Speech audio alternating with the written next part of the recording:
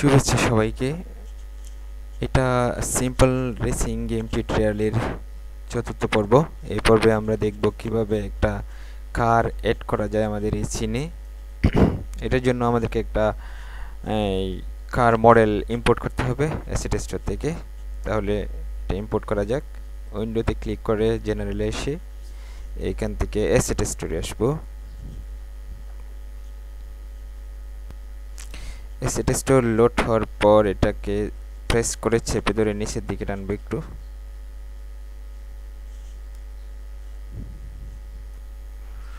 Press করে চেপে ধরে নিচের দিকে টানলে এরকম উইন্ডো দেখাবে তখন যখন রিলিজ করব। এরপর এটা একটা আলাদা উইন্ডো হয়ে যাবে। টেনে একটু বড় করব যাতে দেখার সুবিধা হয়।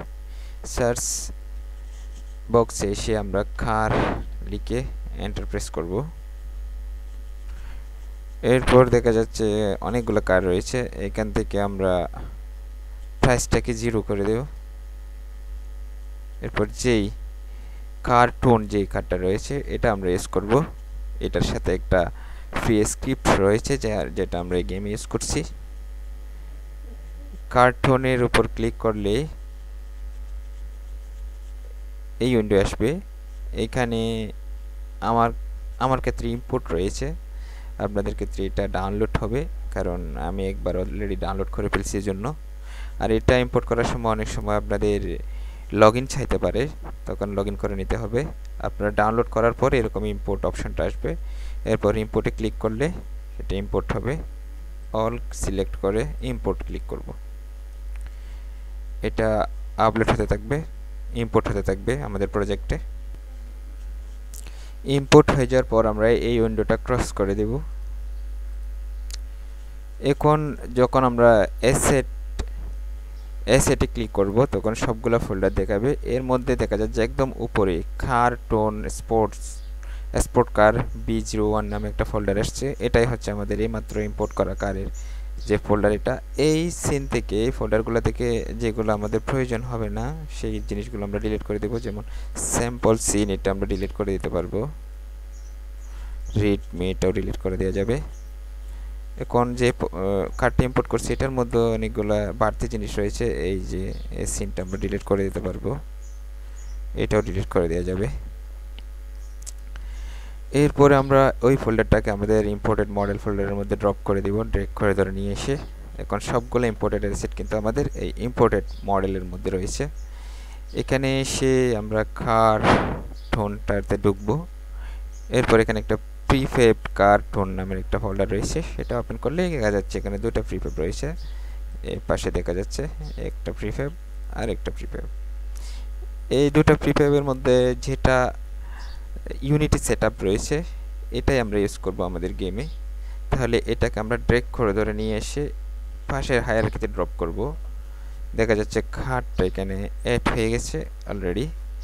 তখন আমরা মুভ টুলে ক্লিক করে এটাকে একটু সামনের দিকে নিয়ে আসবো।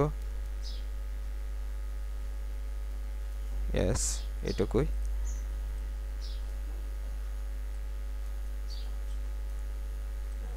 এবং একটু উপরের দিকে তুলতে হবে।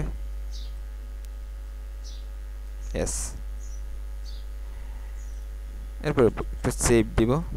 সেভ দেওয়ার পর প্লে করে দেখব। কনসোলে এসে দেখবেন অনেকগুলো ওয়ার্নিং, এগুলা কোনো প্রবলেম না, অ্যাকচুয়ালি আমরা ক্লিয়ার করে দিতে পারবো।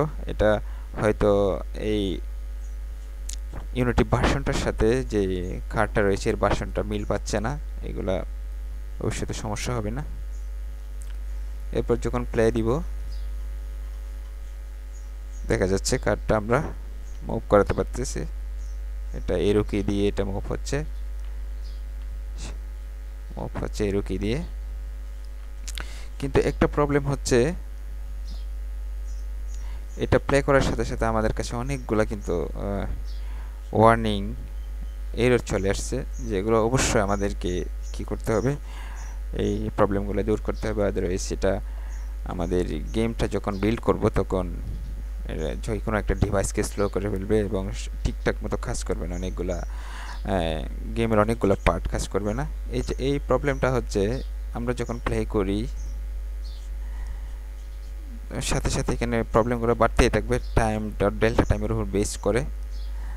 এই প্রবলেমটা অ্যাকচুয়ালি হচ্ছে আমাদের মেইন ক্যামেরাটার জন্য। যে ক্যামেরাটা রয়েছে এটাগুলো ক্লিয়ার করে দিব।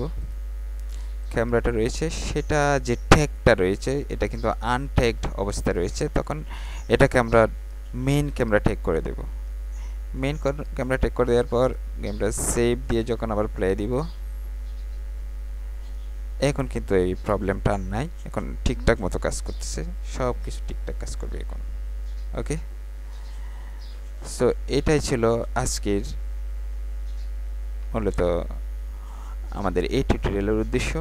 এরপর আমরা আরেকটা কাজ করব এখানে, সেটা হচ্ছে খাঁড়টাকে, আমাদের যে খাঁড় সেটাকে আমাদের যে মেইন ক্যামেরাটা আছে সেটা ফলো করবে।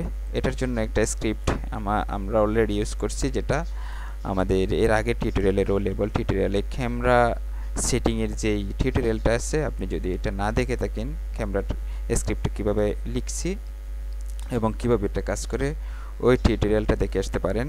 আমাদের রো লেভেল টিউটোরিয়ালের ক্যামেরার পার্টটা আমরা ওই স্ক্রিপ্টে যেহেতু লিখাই আছে আমরা ওটা ইউজ করব এখানে। এটার জন্য আমাদেরকে ওই টিউটোরিয়ালের ফোল্ডারটাতে ঢুকতে হবে। যদি আপনার কাছে না থাকে তাহলে আপনি রোল এবল টিউটোরিয়ালের যে প্রজেক্টটা আমি ডাউনলোড করার লিঙ্ক দিচ্ছি ওখান থেকে ডাউনলোড করলে ওই প্রজেক্টের স্ক্রিপ্টের মধ্যে ক্যামেরা স্ক্রিপ্টটা পেয়ে যাবেন। তাহলে আমরা এটা এখন ইম্পোর্ট করব। এসেটের স্ক্রিপ্ট ফোল্ডারের মধ্যে আমরা ক্যামেরা মুভমেন্ট নামে এই স্ক্রিপ্টটা ইম্পোর্ট করেছি। এটা একটু দেখে আসতে পারি আমরা চাইলে। আপনারা যারা এটা ইম্পোর্ট না করে নিজে লিখতে চাইবেন তখন এই স্ক্রিপ্টটা দেখেও লিখতে পারেন।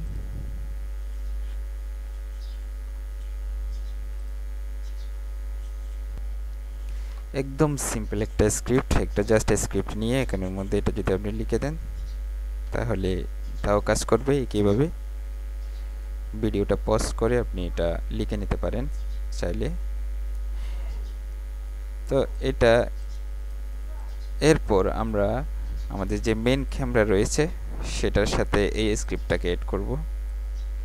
এটা ড্র্যাগ এন্ড ড্রপ করে দিয়ে এটার ইন্সপেক্টরে ছেড়ে দেব। এরপর প্লেয়ার হচ্ছে এখানে আমাদের যে কার্ডটা রয়েছে এটাই হচ্ছে আমাদের প্লেয়ার। এটাকে ড্র্যাগ করে নিয়ে এসে আমরা এখানে প্লেয়ারের জায়গায় ড্রপ করে দেব এবং কারের যেই ট্যাগটা রয়েছে সেটা অলরেডি প্লেয়ার অবস্থায় আছে, আর প্লেয়ার না থাকলে আপনি এটাকে প্লেয়ার করে দেবেন। এরপর একটু সেভ দেব। সেভ দেওয়ার পর যখন প্লে করব তাহলে এখন দেখা যাচ্ছে আমাদের কারকেই আমাদের ক্যামেরাটা ফলো করতেছে। আমি যদি একটু বিগ স্ক্রিন দিয়ে দেখাই তাহলে দেখতে পাবেন। এখন আমাদের কারটাকে অ্যাকচুয়ালি আমাদের মেইন ক্যামেরাটা ফলো করতেছে। তো যতদূর যাবে কারকে ফলো করে করে যাবে ক্যামেরাটা। এখন দেখা যাচ্ছে আমাদের সামনের যে রোডটা এটা অলরেডি শেষ হয়ে গেছে এবং কারটা যেহেতু কোনো সারফেস নাই এই জন্য নিচের দিকে পড়ে যাচ্ছে। তো এর পরবর্তী পর্বে আমরা দেখব যাতে এই রাস্তার পর কিভাবে আনলিমিটেড রাস্তা এড হতে থাকে সেটা দেখব নেক্সট পর্বে। সবাইকে ধন্যবাদ ভিডিওটা দেখার জন্য। আগামী পর্বে দেখা হবে। আল্লাহ হাফেজ।